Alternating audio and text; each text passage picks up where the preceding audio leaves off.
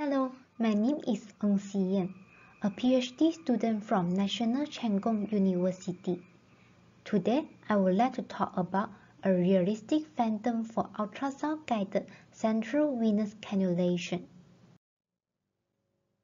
Central venous cannulation (CVC) is a procedure associated with risk of complications such as pneumothorax, artery puncture, catheter malposition, and bloodstream infection. It is recommended to operate with the aid of ultrasound to reduce its operational risk. Therefore, ultrasound-guided central venous cannulation has become standard of care.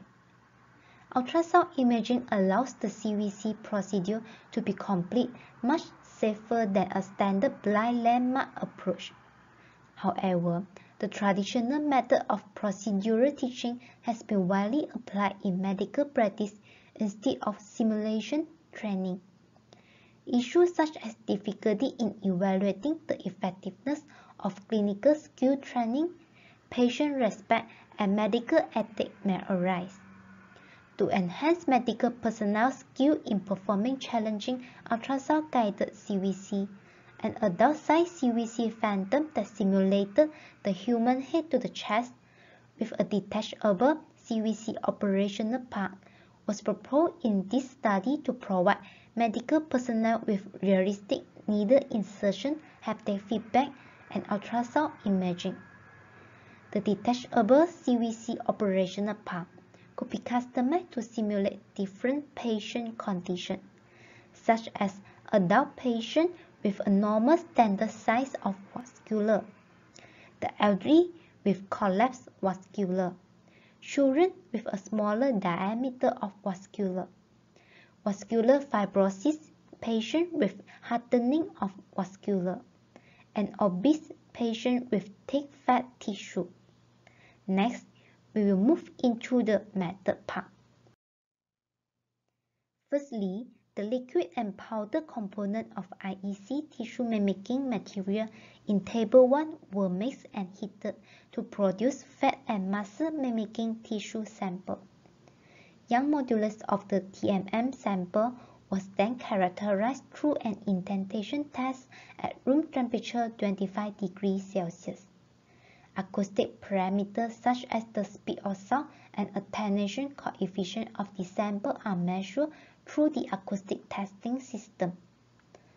Finally, a simple configuration of the CVC operational part was produced, which consists of simulated blood vessels and bone that were embedded inside the fat and muscle mimicking materials.